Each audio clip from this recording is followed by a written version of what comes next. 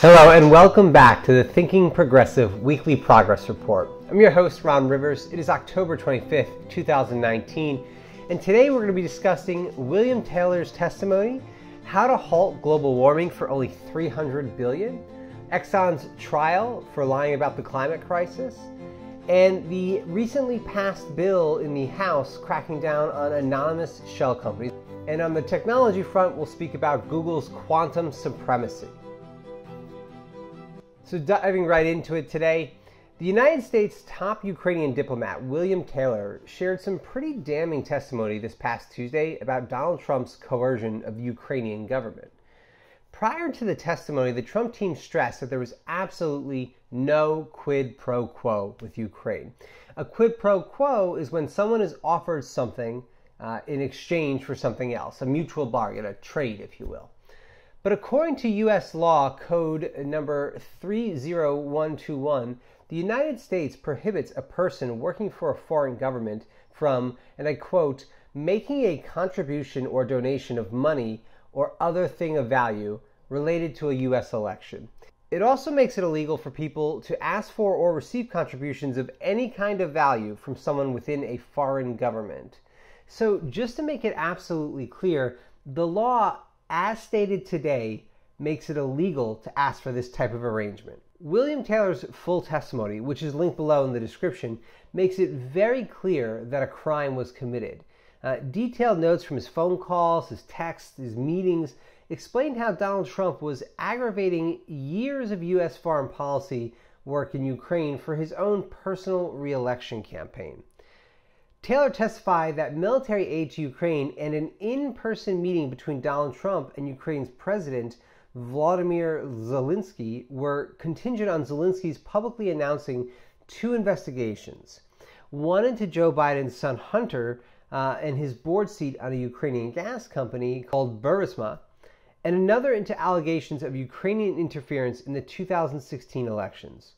So Trump would not even meet with Ukraine, a United Nations ally, unless the president agreed to the demands. Now, I'm not denying the shadiness of Hunter Biden having a board seat on a Ukrainian gas company. That's a form of soft corruption, and I'm happy that Biden was exposed. But both of these cases rely on totally unfounded allegations that have been mainly pushed by far-right propaganda machines. There really is no legal case for the investigations, which makes the quid pro quo even worse. Now, I should clarify, Trump's reject new funds. He just interfered with an established agreement to dig up dirt on his political opponent, Joe Biden. Taylor named names, citing then Special Envoy Kurt Volker, Ambassador Sondland, and Secretary of Energy Rick Perry, and the president's personal attorney, Rudy Giuliani. There are a number of instances naming the four in the testimony, but some of the highlights are Sondland purportedly told Yermak that the military aid, and I quote, would not come until President Zelensky committed to pursue the Burisma investigation. The plan was to have Attorney General Bill Barr and Ukraine's general prosecutor, the plan was that they would make a joint statement together about the investigations into potential interference in the 2016 elections. That didn't happen, obviously. It seems as though the writing is on the wall for Donald Trump, and not much more needs to be said. Whether or not he'll be impeached, that's an entirely different thing. One thing we can likely count on is his attempts to rile up and enrage his base further throughout the process. It's a topic we've discussed at length, so I won't dive into it in today's episode, but progressives, I'll offer one piece of perspective and advice as we navigate through this next year. Let's lead with love. You know, we're all in this together, whether or not we like it. We're all extensions of the same universe dealing with the histories that we have inherited, and we're going to have to deal with Trump's core base after Trump. And I think that's really important that we kind of lead with love and into this process and lead with inclusivity and find a way to kind of bring these people back into the fold. Because we're going to have to deal with them. They're not a small fringe minority. It's a 20 to 30% of Trump's base. So it's a big deal. Moving on, the climate scientists at the United Nations have determined that the amount of money needed to stop the rise of greenhouse gases and give humanity up to 20 years to fix global warming is $300 billion. Now, for most of us, myself included, that number might as well be infinity. It's really hard to conceptualize. But to put it in context, $300 billion is the gross domestic product of Chile, or the world's military spending every 60 days. In other words, the goal is completely achievable. Now, the money isn't destined for new technology. It's actually going back to a tried and true practice to lock in millions of tons of carbon back into the soil. Baron J. Orr, a lead scientist at the UN Convention to Combat Desertification, said, "We have lost the biological function of soils. We have got to reverse that. If we do it, we are turning the land into a big part of the solution for climate change." The report goes on to describe how 2 billion hectares of land on the planet have essentially been degraded because of human misuse. Returning that land to pasture for food crops or trees would convert enough carbon into biomass to stabilize emissions of CO2, the biggest greenhouse gas, for 15 to 20 years, giving the world time to adapt to carbon neutral technologies and really giving the technologies time to catch up to the actual needs that we have. The central goal is to fight desertification of our land, something that will be even more accelerated with the climate crisis. Eduardo Mansour, director of the Land and Water Division at the Food and Agriculture Organization, said, "The main cause of emissions from agriculture is poor land management, but the solutions are known: sustainable land management, sustainable water management, and sustainable soil management." So to be clear, he isn't talking about reclaiming deserts. He's not saying we're going to go into existing deserts and we're going to try and terraform them into something else. He's talking about restoring wasteland that was productive before human intervention. So an example might be in the Brazilian rainforest, they slash and burn the forest, the cattle's graze, but when the cows are done, they literally leave the land. It's cheaper. We had talked about that in a previous progress report. So what he's saying is let's invest in reinvesting in that land, because the land is fertile.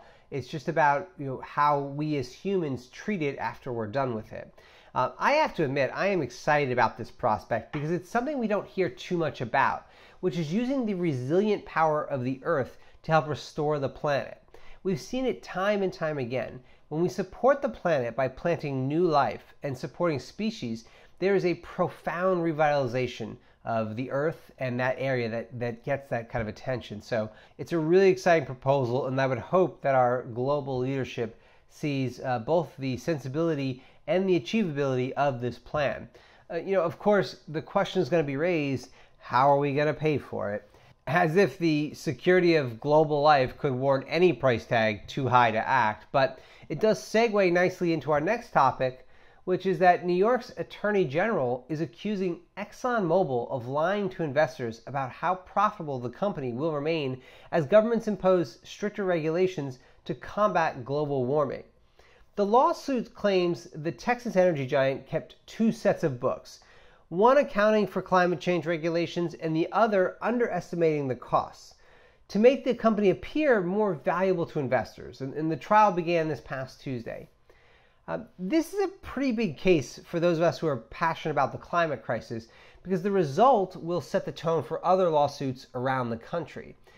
It's already been revealed that Exxon knew about the impact their fuel extraction was having on the planet and concealed that information from both investors and the public. In the quest for more profits, they accelerated their activities despite the clear and present danger it presents to global humanity. Now, ExxonMobil isn't alone in this deception. Any global energy conglomerate bears the same burden. Now, as progressives, this is a cause that we should all be paying attention to. It's going to set a precedent for how much we can hold energy companies accountable for the damage done to the planet, kind of like it's going to be the next big tobacco. Now, this type of abuse highlights why the gathering of production of energy is an economic vertical that should be under public ownership and control. Energy is essential to nearly every activity humans undertake in present day. When something is central to the function of society, there is absolutely no logic in introducing a profit incentive to the process, or allowing an existing profit incentive to continue. It's not like you can make the argument that the CEOs and management were making good decisions and thinking long term. it is demonstrably true that they ignored the known consequences in favor of short-term capital gains. When it comes to energy, we need to think long-term, with projects that consider the scope of impact globally. We can never have a true system of zero marginal cost energy under the current corporate regimes. And to expand on that, imagine a network of green energy infrastructure from Canada to the United States and then down to Mexico. They're decentralized microgrids, so they essentially, there's no central base of power, which is great for national security. And what they do is they feed excess power collected where it needs to go most, using intelligent software to route that power. The argument for a near zero marginal cost economy comes from Jeremy Rifkin, which essentially says, once we develop this type of infrastructure and we have this energy revolution, and we combine an energy revolution with our communications revolution, that is the internet, that will help humanity take an emergent leap, kind of like the Industrial Revolution. It allows us to really transcend our current position and dive into a whole new realm of technology and experience. But corporations aren't interested in these type of next generation solutions, as they destroy their existing profit models. Any arguments suggesting that privatization creates efficiencies and innovation are also null and void. If that was the case, ExxonMobil would be the leader in green energy technology today. Instead, we know that they chose to extract capital from existing business models instead of innovating in new and needed directions. I want to take a brief aside. I didn't mention it in the introduction, but if you're not aware, Edward Snowden of the NSA whistleblower fame was recently interviewed for over 2 hours on the Joe Rogan Experience podcast. I've linked it below in the description. I highly recommend you check it out, if nothing else, but to refresh yourself on why Edward Snowden is a national hero. He discusses his history, his actions, and the thought process at some length, including what led him to expose the deep corruption at the expense of literally his life and everything he knows. You should totally check it out. Moving on, this past Tuesday, the House passed H.R. 2513, the Corporate Transparency Act, with bipartisan support. It was originally proposed by Carolyn Maloney of New York, Tom Malinowski of New Jersey, and Peter King of New York. And the Corporate Transparency Act is designed to require companies to disclose their true beneficial owners at the time the company is formed, to prevent bad actors from using anonymous shell companies to thwart law enforcement and hide their illicit activities. What the bill does is it requires the corporations and limited liability corporations, LLCs, to disclose their true owners to FinCEN at the time the company is formed. It establishes a minimum beneficial ownership disclosure requirements, and they must provide beneficial owners' names, date of births, current addresses, and driver's licenses or non-expired passport numbers. It requires companies to annually file a list of current beneficial owners, as well as a list of any changes to beneficial ownership that occurred during the previous year. And it provides civil and criminal penalties for persons who willfully submit false or fraudulent beneficial ownership information, or who knowingly fail to provide complete or updated beneficial ownership information. The objective is to provide transparency while avoiding excessive burdens. Beneficial ownership information collected by the Treasury or the states will only be available to law enforcement and financial institutions, so it's not available to the public, with customer consent, for purposes of complying with the quote-unquote know your customer requirements under the anti-money laundering law. It's narrowly tailored so as not to become overly burdensome to either businesses or the states themselves, but the bill really targets companies that are more likely to be shell companies. Many companies are already required to disclose their beneficial owners, such as federally regulated banks, credit unions, investment advisors, broker-dealers, state-regulated insurance companies, churches, and charitable organizations. And as such, these companies are exempt from the bill's requirements. Also, companies with over 20 employees and over $5 million in gross receipts and sales, which have a physical presence in the United States, are also exempt from the bill's requirements, because companies that employ this many people and have legitimate business-related income are very unlikely to be anonymous shell companies that we are trying to hide or launder illicit funds. And that's really what the bill seems to be focused on.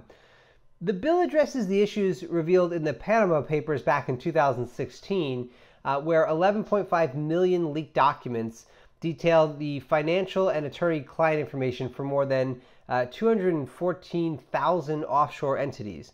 The leak showed the world how the uber wealthy were sheltering their money from government taxation, which is a practice that diminishes social programs and leads to further concentration of wealth. Now, I'm not super familiar with the intricacies of corporate law and corporate tax law and shell companies, so I won't comment towards that.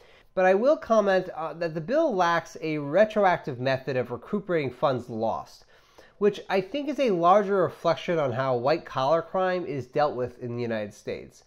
Activities that are technically legal but extremely detrimental to a large majority of people occur until they reach a breaking point. After a new legal direction is carved out, the majority of perpetrators move forward without punishment. In the scenarios where the primary perpetrators have high amounts of wealth, there's ample incentive just to find the next loophole to expose. If we're unable or unwilling to set a threshold of retroactive punishments for white-collar financial crimes, we will forever be unable to create a genuine method of dissuading people from acting with ill intent. Now, this is a gray area, so I present the concept as something for further discussion and thought from all of us.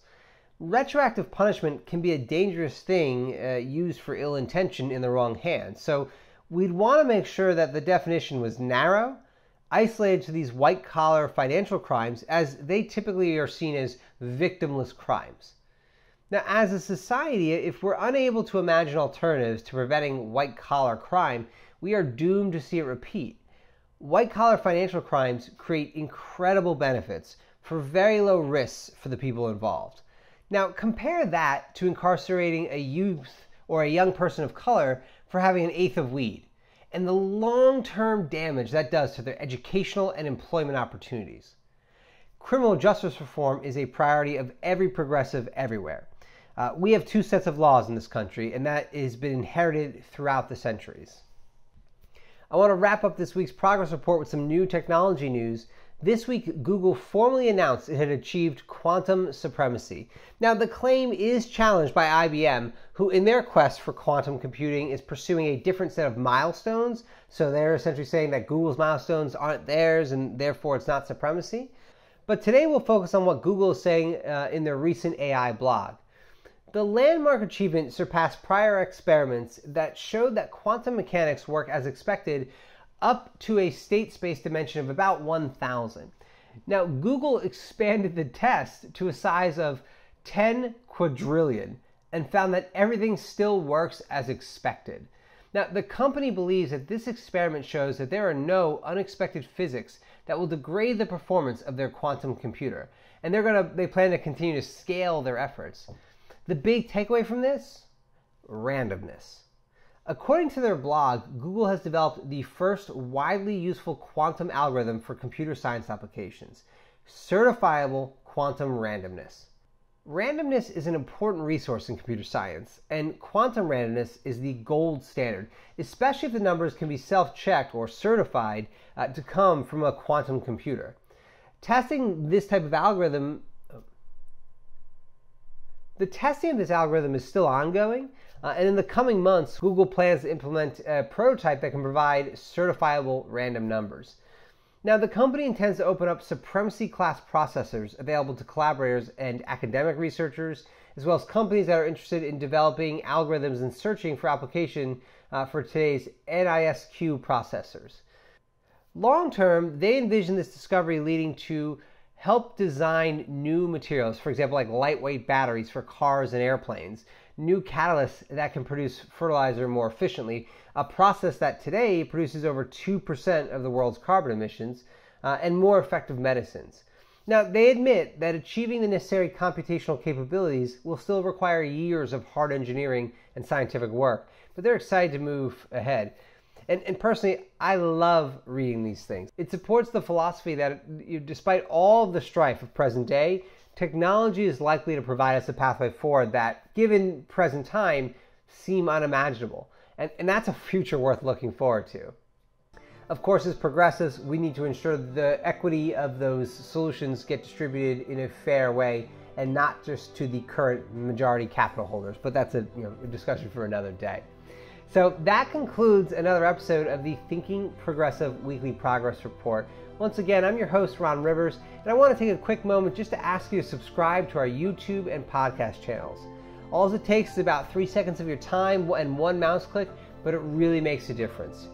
Your support goes a long way in our shared desire to deeply explore and question the present times we're living in. Thanks again. We'll see you next time.